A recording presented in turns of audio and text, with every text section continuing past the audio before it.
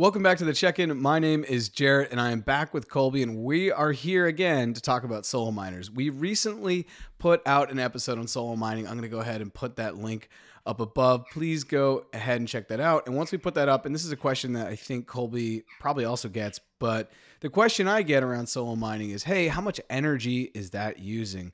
And so originally we were going to talk about different household appliances, but the solo miner needs to be plugged in all the time. And so to have more of an apples to apples comparison, we're just going to focus in on a refrigerator. Most people listening to this probably have a refrigerator that's always plugged in, just like you're always going to want your solo miner plugged in. So Colby, can you talk to us around the math of the refrigerator that we found, I think, on Costco? So we found a Energy Star rated fridge that they claim only uses about 640 kilowatt hours per year. That seems awfully low to me, but we'll just take them at their word. And that basically works out to this refrigerator running at about 73 watts constantly, 24 hours a day, 7 days a week. Most people aren't going to unplug their fridge to save money because then whatever they have inside goes bad. And so it's interesting to compare that household appliance, which runs all the time, compared to a mini miner, which you probably also want to keep online all the time hashing. Yeah, so let's talk apples to apples. They're saying 640 a year at kilowatts per year. On the first installment of us talking about solo mini mining, so people can, do this at home, we talked about your Brains BMM, I think 100 miner. Can you talk to us how much that's going to use annually compared to that 640 for this fridge? Yeah, for sure. So it's pretty simple math. The Brains mini miner is putting out about 1 terahash. You can overclock it and it puts out a little bit more than 1 terahash. But this thing's drawing about 40 watts and the efficiency is about 40 joules per terahash. So if you take those watts, there's about 730 hours in the average month. And so you multiply 40 times 730, that gives you about 29 kilowatt hours. And you multiply that out by 12 for an annual number, and that gives you about 350 kilowatt hours. So it's running at just above half as that super duper efficient fridge. And that is a good comparison. That is pretty solid apples to apples. And how much is that if you're getting, you might have to do some math here on the fly. Sorry to put you on the spot.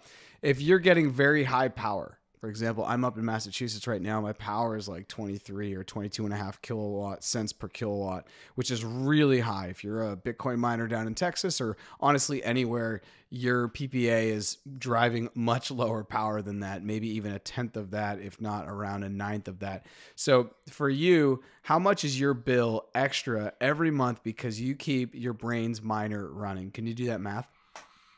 You said your rate is how much? 22 and a half cents a kilowatt. 22 and a half. So let's just call it 23.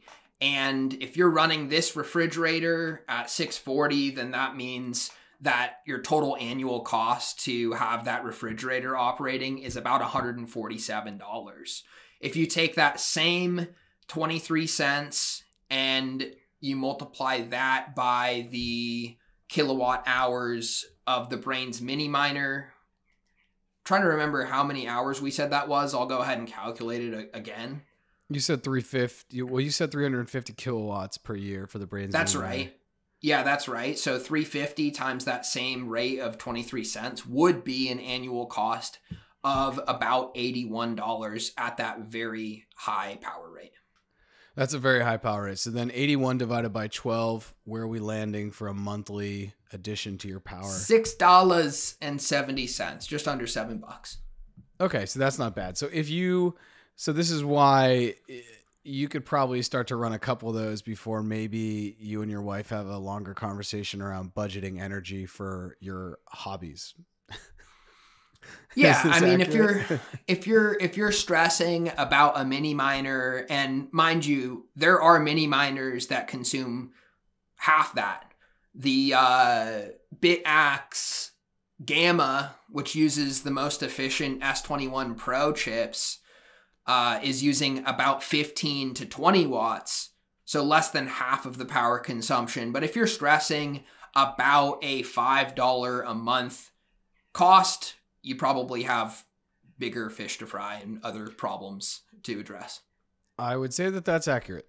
So anyway, not getting into people's personal finances, but it's good to know that for me, with running your Brains Mini Miner up here in Massachusetts, I would be looking at around a $6 to $7 extra on my bill per month, which hopefully isn't going to, break the bank. And honestly, to have $7 all in on a maintenance essentially, or, your OpEx, your operating costs, to be able to add hash to the network, it's really not bad. I think in 5 to 10 years, if someone comes across this YouTube or this podcast, they're going to be like, wow, that is nothing to run a mini miner. So, Colby, thank you for hopping on. If you're listening to this on YouTube, go ahead and subscribe. Listen to this on podcast platform. Please go ahead and subscribe. Make sure to check out the first video in this edition talking about solo miners that Colby and I put together, and be on the lookout for future videos around solo miners.